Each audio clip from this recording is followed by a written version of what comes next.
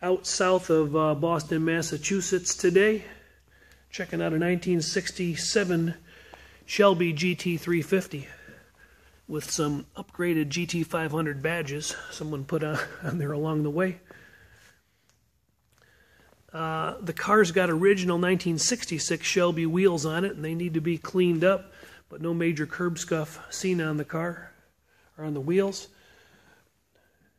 Original Shelby tag present. I'm not going to focus in on that at the moment.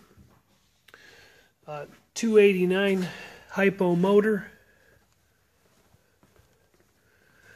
This engine's not VIN stamped down there above the pan rail. It does have the hypo heads, 21 on this one and 20 on the other. Original date correct radiator. Original steering box tag is present and matched up correctly.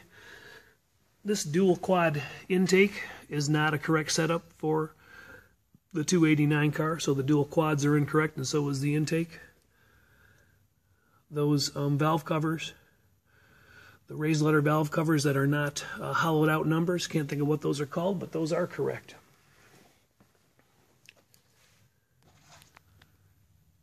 Closed letter valve covers. We dropped the starter and took a look at the casting date, 7A30. We already bolted it back up. So the block was cast 1967, January 30th. The assembly stamp B15. So it was assembled February 15th. And the car was a second week in April build. Sent down to Huntsville, Alabama, the third week of April, 1967, where it lived its entire life until it came out to the East Coast not too long ago. Shock towers are in really nice shape. No evidence of repairs or replacement, as well as the aprons. Original crush points present. Original stapled rubber strip along the core support has not been removed.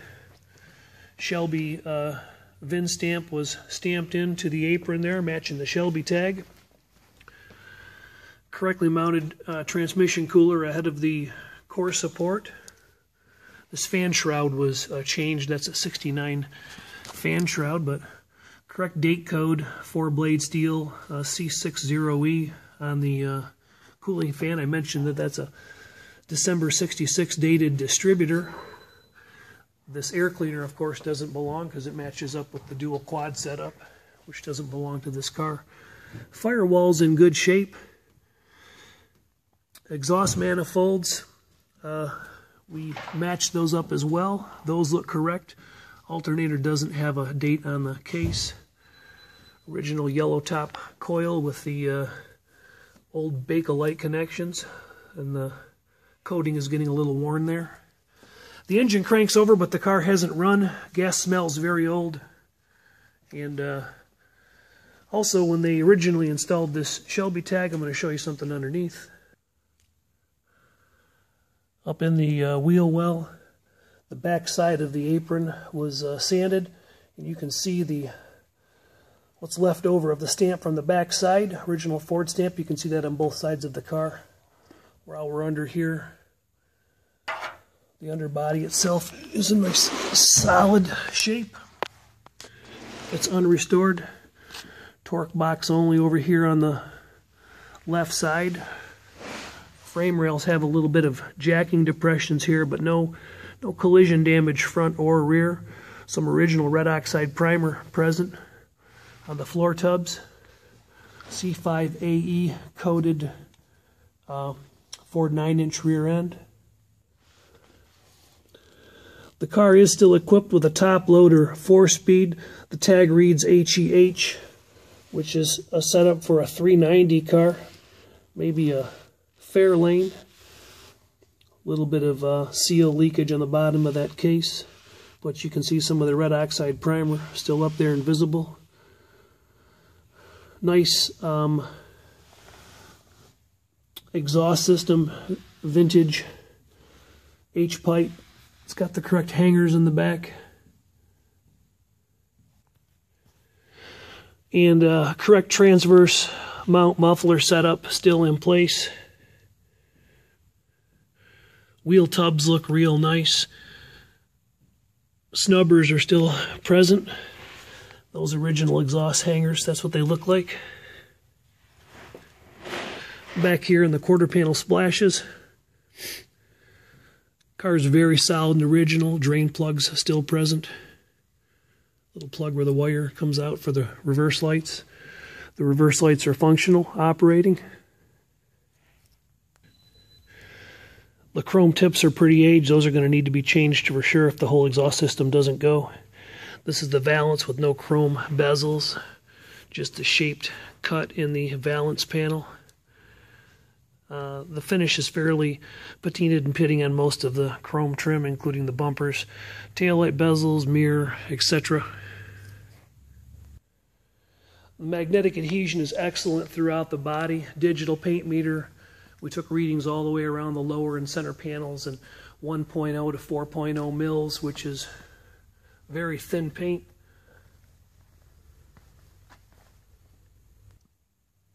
Probably the worst chip on the car. Now, this car is kind of cool. It's got the functional rear scoops. Not too many of the cars had that.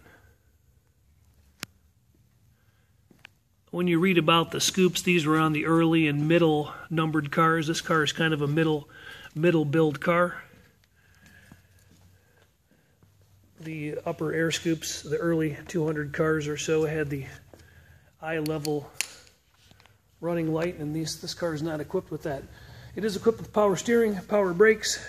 It's got the red line tack that goes from 6,000 to 8,000.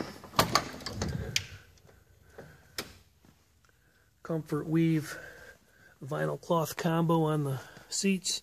Car's showing 41,015 miles.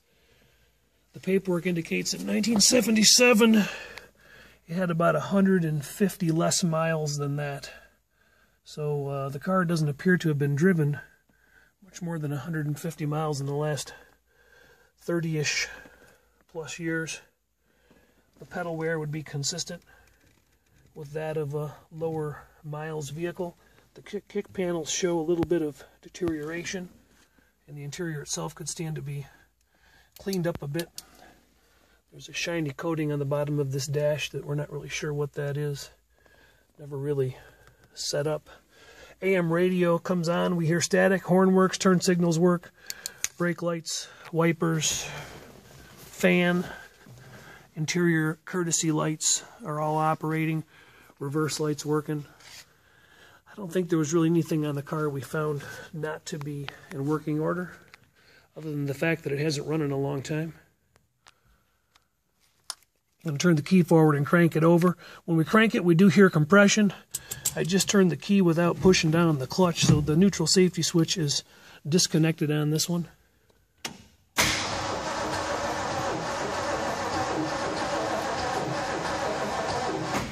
And we're starting to wear the battery down. But you can hear some compression going on.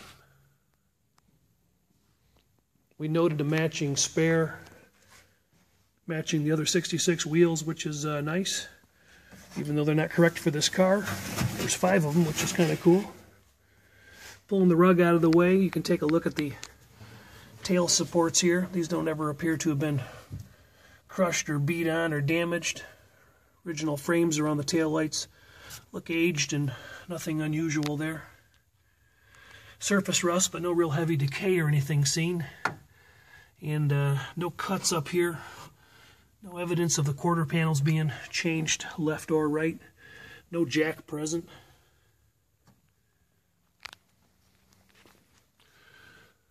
Original fiberglass stranding in the deck lid. A little bit of overspray. These seals are aged. They'll probably get changed at some point. Original car light glass all the way around the car. There's a small chip in the windshield down low. Driver's side, unfortunately. But it's out of the vision path. It could be used. Pretty good original glass. Windows roll up and down as they should.